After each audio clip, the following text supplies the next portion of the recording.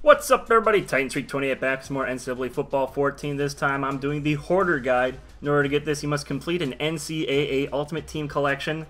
Now, the easiest way to do this, I figured out, is through the auctions. And as you can see there, I have Mike the Tiger and the tree. The easiest way to do this is through the auctions and also winning packs.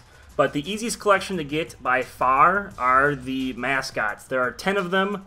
You get 5 of them, the silver ones, from winning gold packs. Or sorry, winning gold packs through either winning the championships through head-to-head or winning the packs through the computers. And you win the packs through the computers by completing the challenges.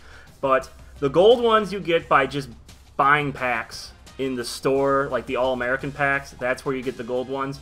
And I'm showing you 2 different ways in order to get the auction stuff. You can either get it by the lowest possible bid and looking through it that way, or if you need a specific mascot, you can search by name and then find which one it is. Mike the Tiger I luckily got after about 2 hours of waiting for Mike the Tiger to pop up on the auctions. But you put them to the collections by going to the roster, clicking on it, and taking it to collecting pending collections, and then you can go into here. I actually had a Pac 12 guy from these Campus Heroes. I had Jerome Harrison, but much easier is the mascots.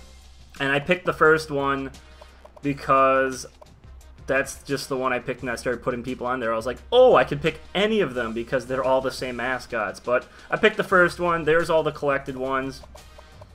And Mike the Tiger, you just click it, get available pending collections, put them in there, and he will be collected, but you do not get the achievement quite yet.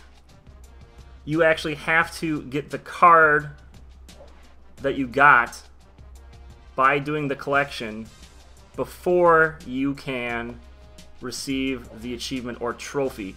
So just back out and then go into your lineup, and there's the achievement. Hoarder, complete an NCAA Ultimate Team collection. So like I said, get the mascots. They're the easiest to get. Auctions, just get plenty of coins, because the silver ones will cost you a lot because they are a lot more rare than the gold cards. So that is all for this video. So thank you guys for watching. I will see you guys next time.